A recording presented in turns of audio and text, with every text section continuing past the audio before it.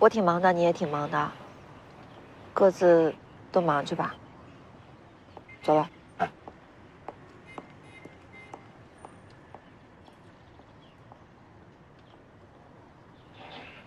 这么大事我能不来吗？对呀，出了这么大的事儿，他不来行吗？韩叔，你怎么认识马大娘？我何止是认识他呀，不是妈，这位叔叔又是谁呀？哎，这什么都别说了，有什么事咱回家说，好吧？走。不是，周叔，跟我妈这事儿，你真得抓紧办。你没完没了。哎呀，不是，那讨厌你！哎，我说，小马，你别再逼你妈跟你周叔在一起。我不逼行吗？这周叔都跟我妈同居了。你瞎说什么呢？你瞎说。不是，他是我跟你妈。我跟你韩叔，这跟你有什么关系啊？哎呀，行了行了，老韩啊，你也别为难了，我谁也不嫁了，我不是，妈，注意呀！哎，问这么多干什么？我糊涂啊，我得了解，了解什么？你才。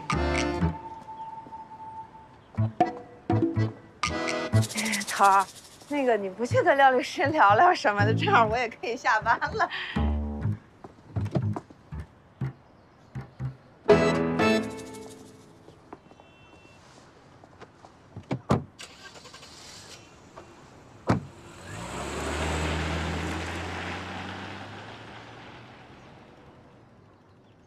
咱们公司在海边的那个楼盘质量问题解决了吗？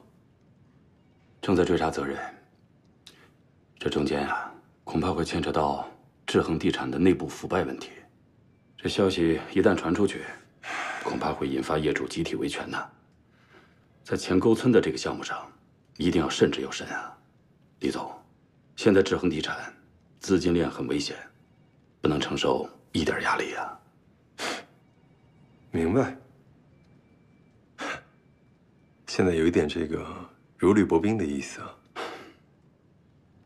但是前沟村这个项目，咱们努力了这么久，绝对不能半途而废。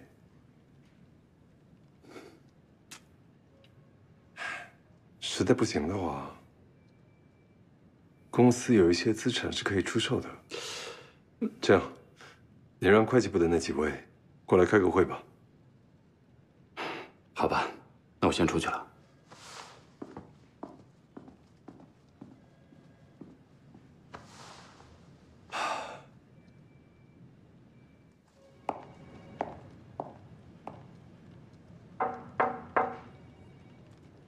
李总，什么事吗？哦，咱们上次的照片洗出来了，安安说特别喜欢这张，让我一定要放在镜框里带给您。给。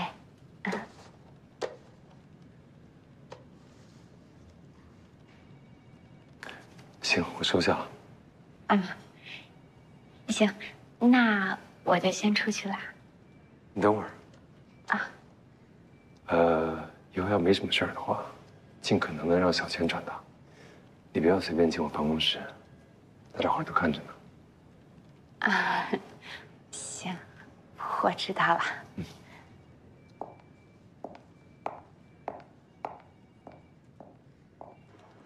哎，我说你没事别老进出李总办公室，多忙啊！哎。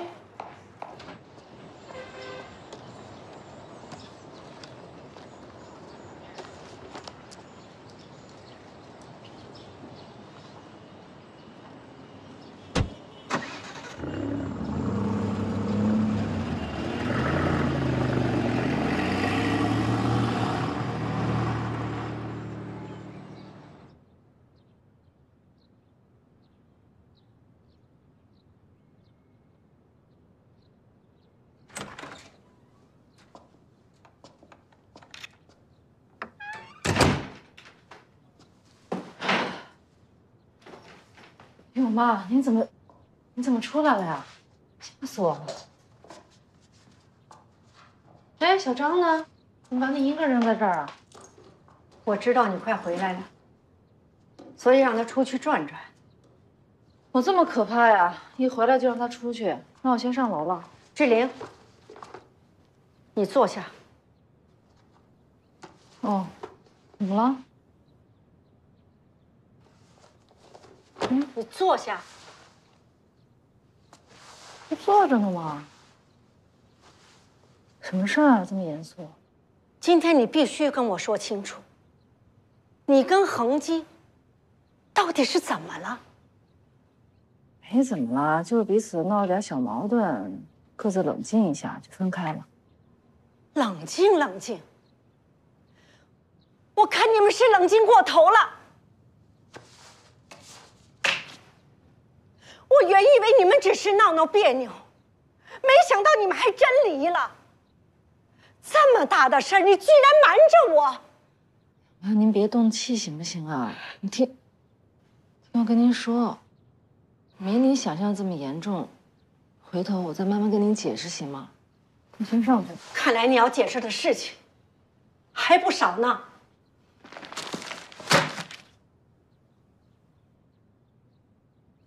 不是，这您都找出来了呀？你从小到大藏东西就那么几个地方，我会找不到。妈，您这是何苦呢？何苦？你们不跟我说真话呀！我只能自己想办法。我拖着这条伤腿，我忙了整整的一天呢。你要是真的孝顺我，你就应该早早的告诉我，何至于让我受这个苦？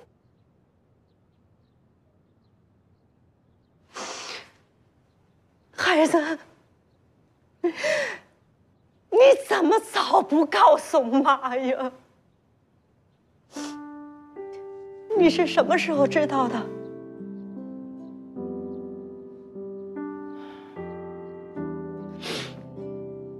大学毕业入职体检的时候，医生就跟我说我的子宫比正常人的小，可能今后很难生育了。不过也没跟我说死，就给我抱了一丝的希望，所以我就没跟您说。后来跟恒基结了婚呢，我也没有刻意的避孕，但一直也没怀上，所以我就知道我要怀上的可能性非常非常小。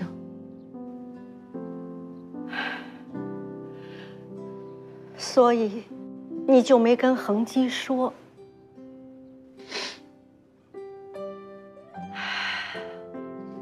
我知道，恒基一直把你当女神一样的供着，顶在头上，捧在手心里。你怕你跟他说了，你在他心中的形象就不完美了。所以他跟你求婚的时候，你就让他同意不要孩子。不是的，妈，我当时都跟他说得很清楚，是他自己选的。志玲，你这是欺骗。我让他自己选的，他可以不同意啊。你告诉他真相，让他选，这是选择；你隐瞒真相，不告诉他，这就是欺骗。志玲，是你对不住恒基。妈，我没对不住他，我努力了，我真的做了好多好多的努力，根本就不知道。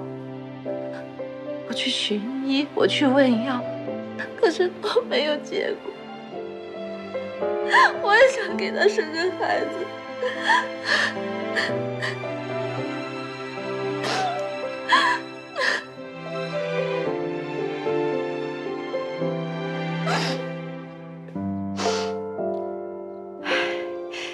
医生不是说很难怀上，但不是一定怀不上，是不是？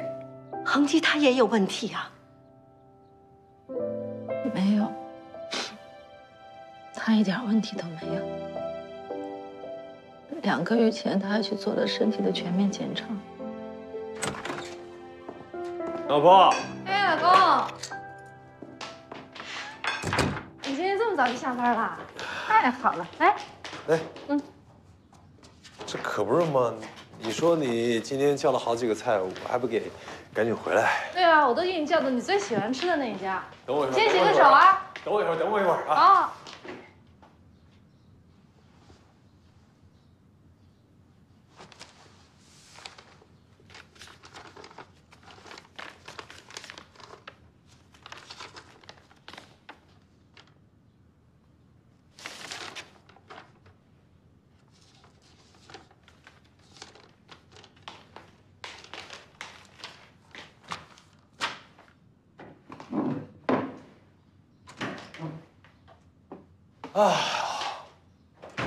哎呀，我这个塞车塞了一路，憋得我呀，哎呀，哇！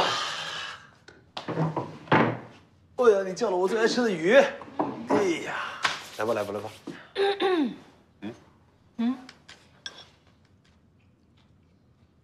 你什么时候去做的体检啊？哎，你怎么翻出来的？不是，你不是说我什么天天喝酒，容易肝不好吗？我这是做了一个全面性的全人体检，后来那个报告出来了，就说我这个血糖、血脂、肝功能完全正常，怎么样？这样你放心了吧？挺好的。不，这个，那怎么还突然检查这项？哎呀，这不是那个全身体检里面顺带的吗？顺带的呀。现在全身体检还得顺带做这个呀。对啊，就现在检查都很方便，怎么了？这说明你老公身体的每一个零件都很正常，十项全能，你有什么好担心的呢？我不担心。你吃吧。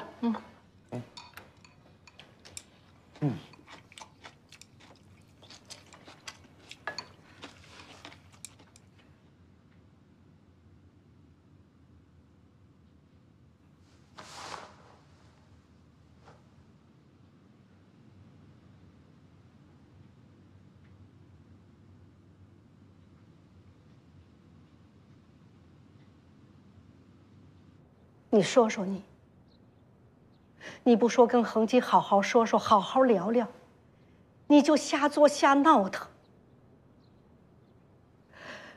志玲，你不是这么没有智慧的孩子呀。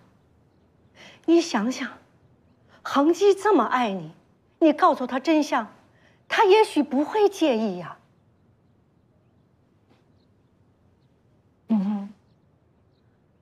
我们俩都结婚15年了，我当初没告诉他，我现在更没法开口了。怎么不能开口啊？不能，真的不能。我不知道该跟他怎么，我怕他会恨我，恨我一辈子。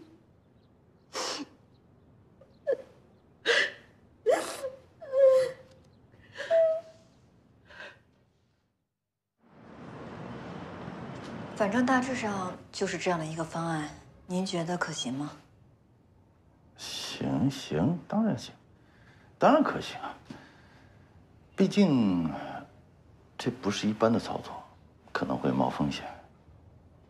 我更担心的是，你经过这件事之后，面对其他的案件，你的心态会有变化。关主任，这个案子太特殊了，我也是走投无路了。你放心，这肯定是最后一次。那你把他们都约到律所来摊牌，到底是出于什么考虑？我其实也想试试，我看他们来不来。只要他们来了，我就已经赢了一半了。剩下的呢，就看等会儿我怎么跟他们聊了。他们答应了吗？半小时后到。那就去啊！快去做准备。你是领导，我不得征求你的同意吗？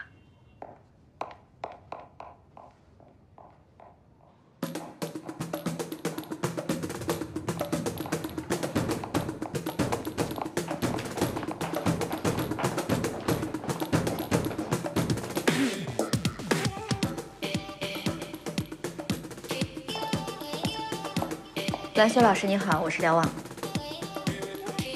这位是我的律师，姓曹，曹律师，廖律师。你好，曹律师。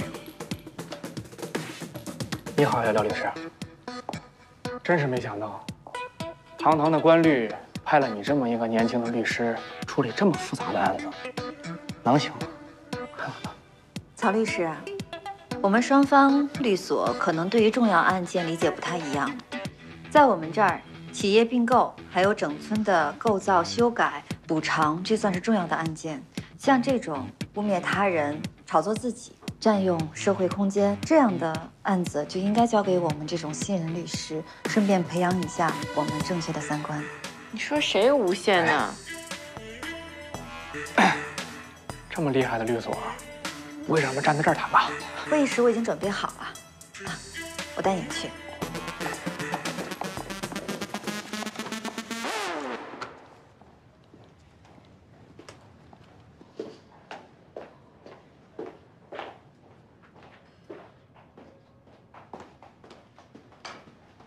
你怎么在这儿？我怎么不能在这儿了？啊，让他来呢，主要是因为让他补充一下罗修的一些事情。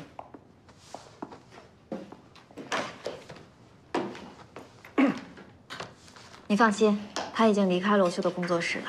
罗修连你这么任劳任怨、忠心耿耿的小跟班都容不下了，他这臭脾气，真是没救了。蓝雪老师。难道最让你生气的是罗修的臭脾气，不是应该是他对你的性骚扰吗？以你一个受害者的正常逻辑，当你知道苏女士离开罗修的工作时，你不是应该同情她，跟你一样受到人身侵害吗？蓝雪老师呢所说的臭脾气，指的就是罗修的人品。蓝雪老师的意思呢，就是罗修对他的女助理都不放过，那根本就是没得救了啊。对，我就是这个意思。廖律师，我们呢来到堂堂的官律，是本着解决问题的诚意来的，不是在这儿跟你们玩咬文嚼字的文字游戏。哎，对了，你们不是有新的证据吧？拿出来给我们看看，是有目击证人呢，还是有现场视频呢？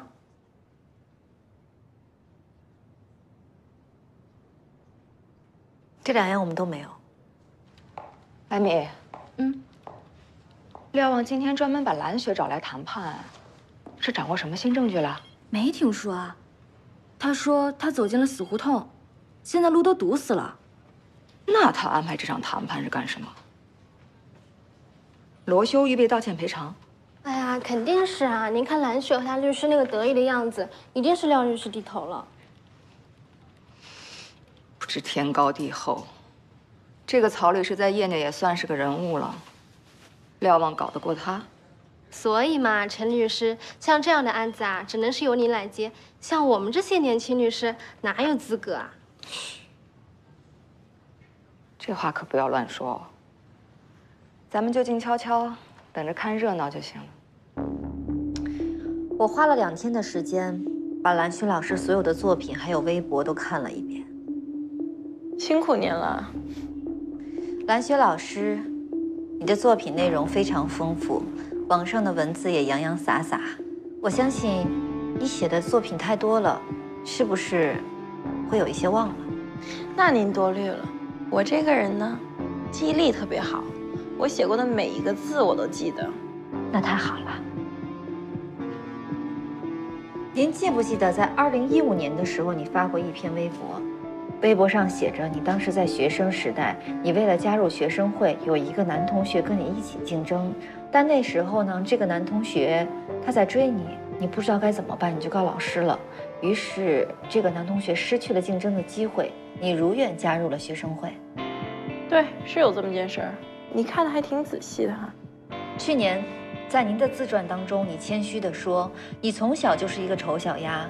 真正男生开始追你的时候，是从近期你的作品开始让大家熟知的时候。那我是不是可以理解为，在你学生时期，你是在污蔑你的男同学，想要达到自己的目的呢？你胡说，我只不过是忘了而已。廖律师，咱们同属于专业的律师，我善意的提醒一下，注意你的措辞。你不会真的天真的以为你所说的那2篇文章会被法院采纳作为证据吧？哎，你们到底还有没有新的证据拿出来？如果没有，恕我们不能奉陪。官律就这水平啊？当时你在罗修的工作室里面，你认为没有目击证人，也没有监控，可能所有人都没有办法证明里面到底发生了什么。可是你忽略了一点，在罗修的工作室门口满大街都是监控。罗修是在摄影棚里面对我动手动脚，门口的监控摄像头跟这有什么关系？那天你出了门口之后呢？据罗修工作室的阿威，是叫阿威吗？据阿威说，你当时跟罗修一直都在道谢，还给阿威有一个深深的拥抱。这个时候呢，我觉得和你之前所说的逻辑有点不太符合。那又能说明什么呢？你在记者面前，你可说过，当时你就想赶紧走，赶紧离开罗修的魔爪。那可是你之前说的跟这件事情完全的不一样，那是不是逻辑上有一些问题？阿威说的，你可以小点声。阿威说的话就是真的吗？况且街上的监控视频镜头得需要大案要案才能提取得出来吧，而且还得需要法院的调查令。这个案子是否能成为大案和要案，要看你们要闹到什么程度了。天网的视频确实暂时也查不到，那自媒体的视频呢？罗修工作室可是拍大牌明星的，门口会有很多的粉丝拍自己偶像的行踪。那您可能要失望了，我之前的时候还没有现在这么红，没有什么娱记会拍我的。好，有一个细节我不知道你还记不记得，那天你跟阿威告别完之后，他回了工作室，而你自己在街口过了一个马路才上了车。过街口的时候，你一直都在打喷嚏，你还把你自己的一条蓝围巾捂在自己的嘴上，我不知道您记着吗？你还真说对了，那几天呢，确实没有人去偷拍你，因为你不够红。但是那几日是爱乳日的拍摄日，全都是大牌明星，所以门口堆满了娱记，大家能拍着谁算谁。恰恰那天就拍到了你，而方矮呢，他花高价钱去寻找目击证人，自然而然，这个人也就出现了。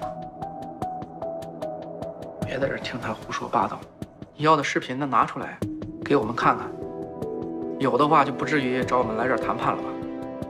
这就是人和人做事的方式不同了。蓝雪女士喜欢把事情做绝，不给人留后路，而罗修的经纪人方矮女士呢，她认为大家都是一个圈子的，抬头不见低头见，没有必要把事情做绝。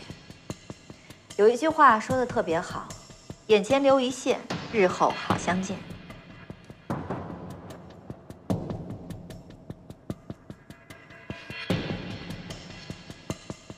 好，那我们也给方矮女士一个面子。这样吧，赔偿的经济损失和精神损失就全免了，只要罗修在公开媒体上给蓝雪女士道个歉，这事儿就免了。曹律师，你可能没有搞清楚当下的形势。如果方矮女士把这个视频传出去，结合蓝雪女士之前的文字，你认为方矮女士有没有能力让舆情反转？如果有1半以上的人现在相信蓝雪女士你是诬陷罗修的，那罗修就不算数，因为你是自媒体的大 V， 你是靠粉丝活着的，而罗修呢，他不需要。如果这一仗打下来，算下来的话，您是伤敌800，自损1000。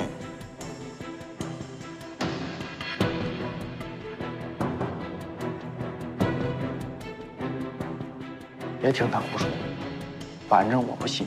有视频你早拿出来。视频拿与不拿，就看今天这份和解书签与不签了。如果你们今天不签，我相信不出明天，所有的媒体、视频网站都会放出来的。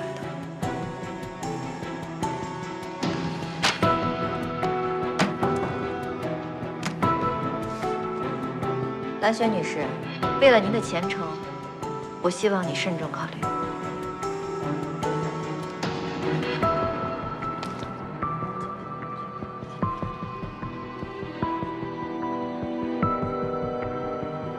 算了，我累了，你帮我看看和解书吧。你确定？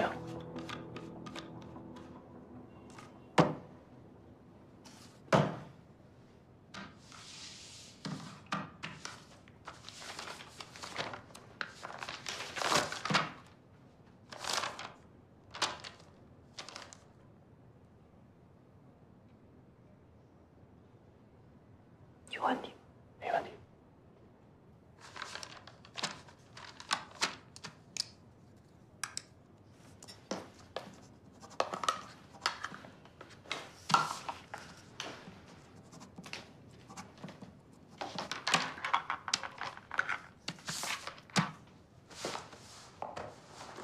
蓝雪女士，你受累了，慢走。曹律师。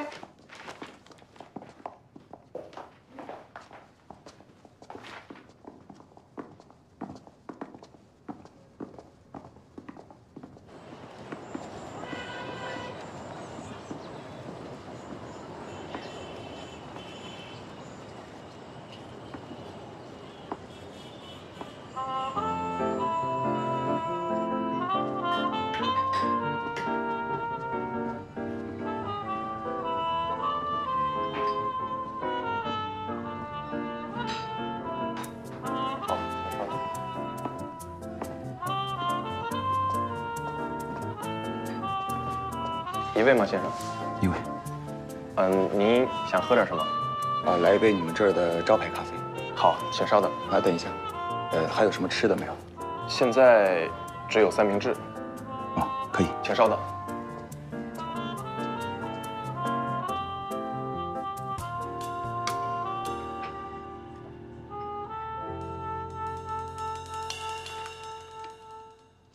大汪姐，你把我骗得好苦呀！你有视频，你不早告诉我，我都急死了。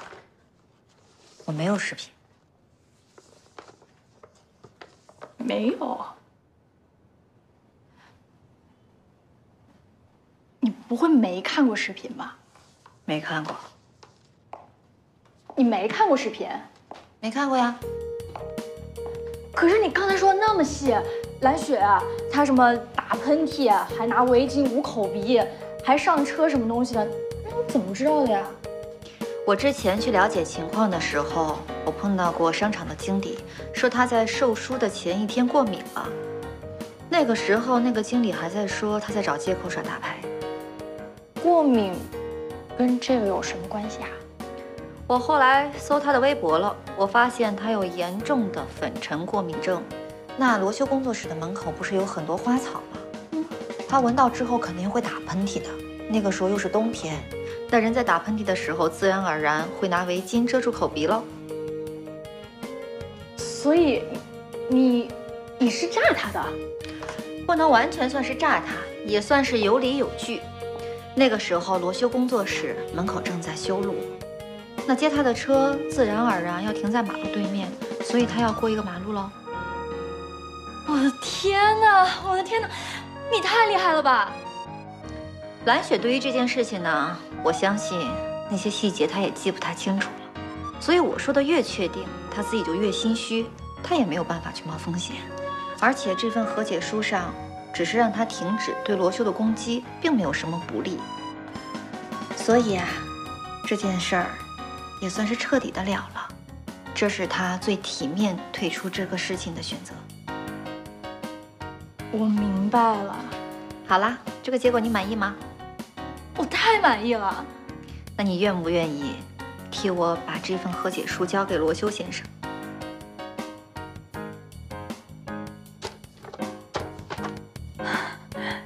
谢谢你。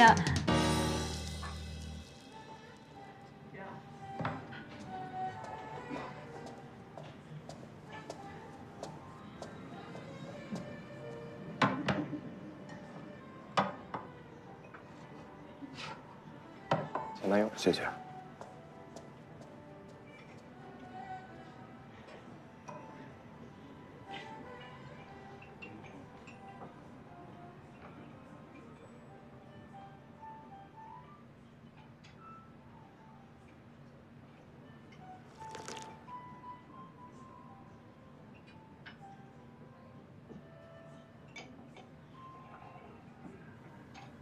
不好意思打扰一下，你们老板今天没在。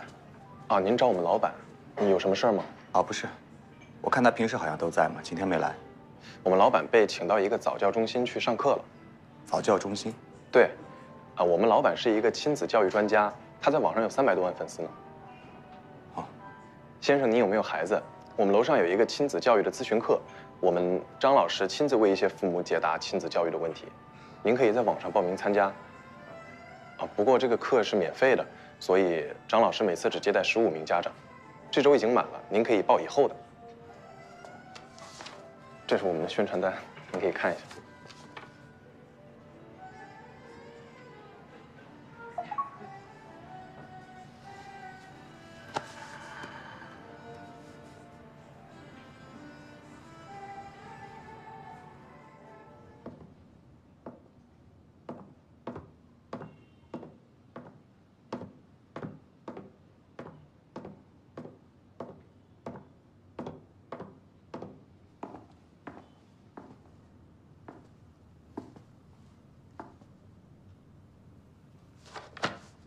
你怎么又来了？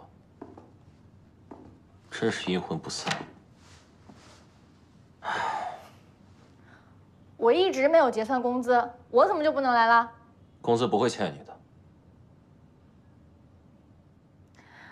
工资可以不要，但是快递费你总要给我结一下吧？这是什么？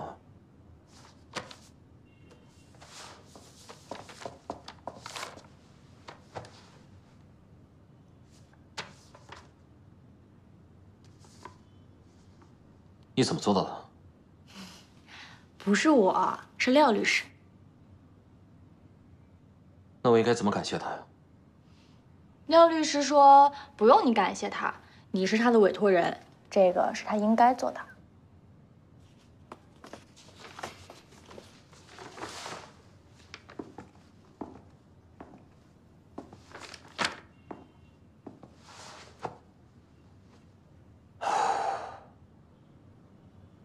你不开心吗？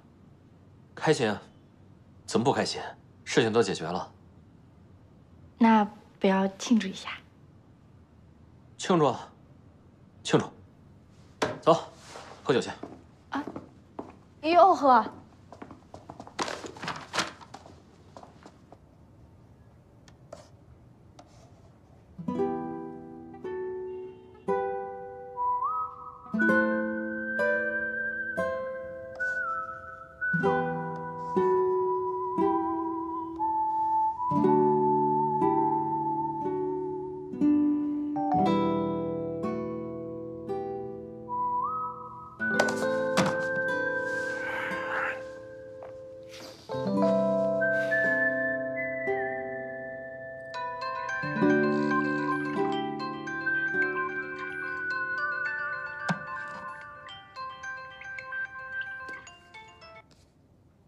喂，桃儿，出大事了，我们被算计了。怎么了？赵丽不知道从哪儿听说韩大爷跟马大娘才是一对儿，然后他后悔没接这案子，就让他的团队3番4次去找韩大爷，说让他们俩上爱的魔力啊，还要搞个现场的求婚。你先别着急啊，冷静。这件事情现在看来还不知道是好事还是坏事。大哥，赵丽直接砸咱吃饭的锅了，你还不确定是好事还是坏事？咱们先缓一缓，让赵丽再闹腾一阵子。哎，旺旺，蓝雪和罗修和解了，这么大一个案子都被你解决了，你应该高兴才对啊。我一点都高兴不起来。这案子暂时的和解，只能说制止了这件事情继续再发酵，但对我的当事人呢，实实在在造成了伤害了。唉，你说罗修这么优秀的一个摄影师，因为这件事情全都毁。其实呢，你作为律师，已经给了他最好的结果了，至少现在吧，你保护了他，让他免受继续的伤害。那么，如果这件事情他能够吸取教训，那对他来说不见得是个坏事。光光，你就是对自己的要求太高了。这样的案子，这个结果已经非常不错了啊。这个案子，爸爸给你99分，多1分判你骄傲。谢谢爸爸。提醒你一句啊，这个案子之后，你在律师事务所要更加谦虚谨慎。年纪轻轻的，刚刚转正，又做了这样一个案子，一定会招来同事间的各种议论啊、嫉妒啊，尤其是像陈律师那种人。所以，此时此刻，一定要适度低头，夹起尾巴做人。教授果然是教授。什么味儿啊？你煮什么了？没闻见吗？哟，我的锅！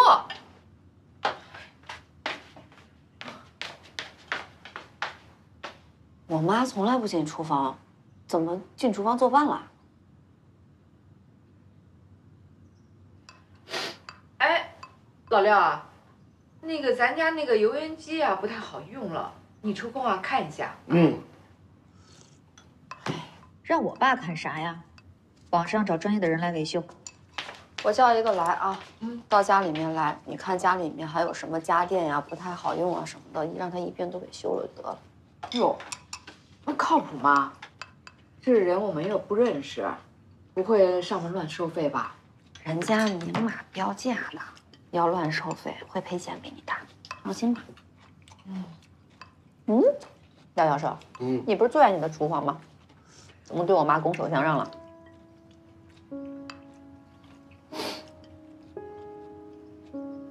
快上班去吧，不要迟到，而且还要早到。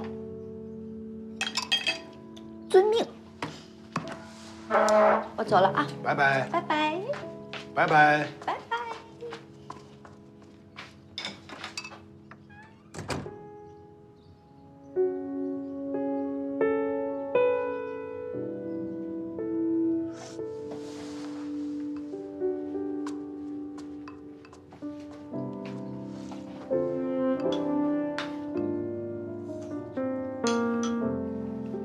志玲姐，你怎么精神那么差呀？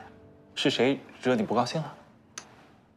照例都到这个时候了，再装无辜就没必要了吧？姐，你别这么说话，我也是被逼的。照例啊，你第1期节目就把杨光给踢出了黄金档，你有没有想过，你们俩是在一个台里，就算是竞争，也一定要是良性的竞争，不要搞得这么惨烈，好不好？姐，话不能这么说呀。这个节目安排都是台里的意思，不是我把师哥给挤出去的。我对师哥那是问心无愧，可师哥对我呢，别人不知道，你还能不知道吗？是他处处针对我，我只是正当防卫。你这防卫的有点过分了吧？那最好的防卫不就是进攻吗？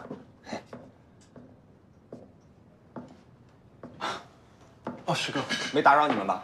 没事，谈完了，那个你先撤吧。好。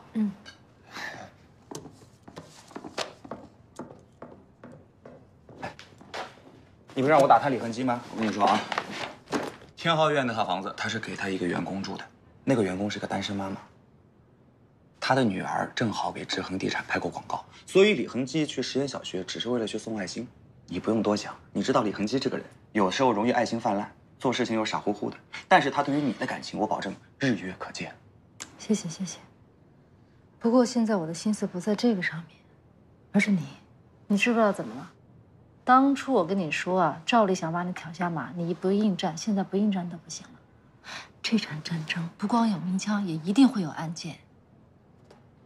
不是，那你到底想表达什么意思呢？你能不能说得清楚一点？我是说，人家都把手伸到你锅里了，你就打算拱手相让了？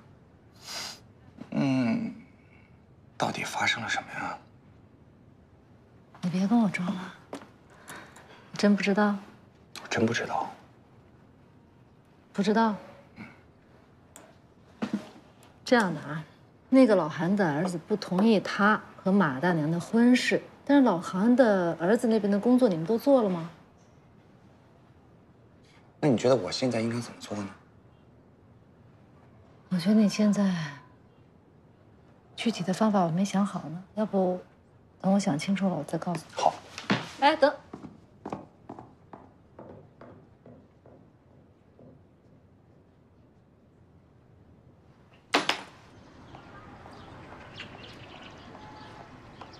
小莲，哎，啊，你好，出去啊？是。